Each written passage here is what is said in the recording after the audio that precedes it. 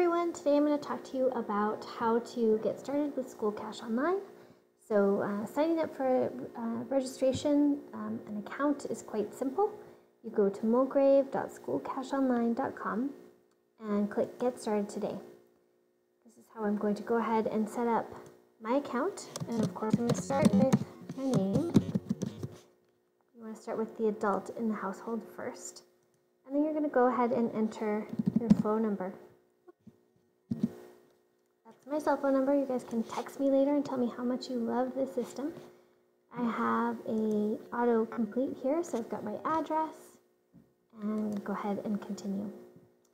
All right, there's some fun, interesting password questions here. So the first thing I want to point out is that it needs to be 8 characters in length, includes at least 1 uppercase letter, 1 lowercase number, and 1 number. So I'm going to go ahead and enter a password that I use for a few things. It has all those things. All right, the last name of my 3rd grade teacher. Well, yeah, it's going to be Terry. Mrs. Terry was a pretty special lady. And yes, I do want to receive email notifications, so every time I have a new form that's assigned to my child or a payment, I'll go ahead and receive a notification. And I'm going to go ahead and continue. So now I need to check my email box to confirm my email address. So I'm going to go ahead and do that. Here we go. School Cash Online, confirm your email address. Click on that. And go ahead and click yes. So my registration is complete, and I'm going to go ahead and click here to sign in. My email address, interestingly, it's not the one that defaults there. It's the email address that I used for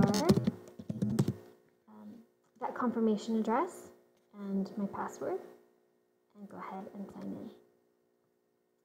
Okay, there's no difference in school board name, so I'm going to go ahead and keep that one, choose Mulgrave School, and then I need to enter my student number. So you can see here that it's 2312, but just in case you're not sure what your child's student number is, you can go ahead and go to our website, click on the community login I'm already signed into, and under Parent Portal, click on PCR Portal, and then go ahead and go to your student record.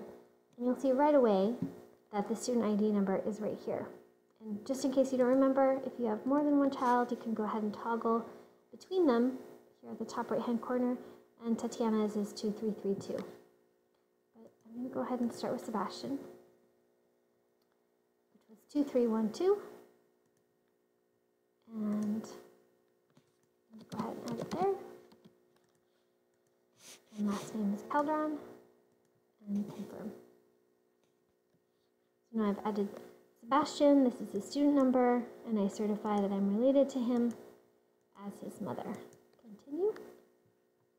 And now, you know what, just because I know that Tati's going to be needing to fill out a few forms as well, I'm going to go ahead and enter her number, 2332, also Calderon, and confirm.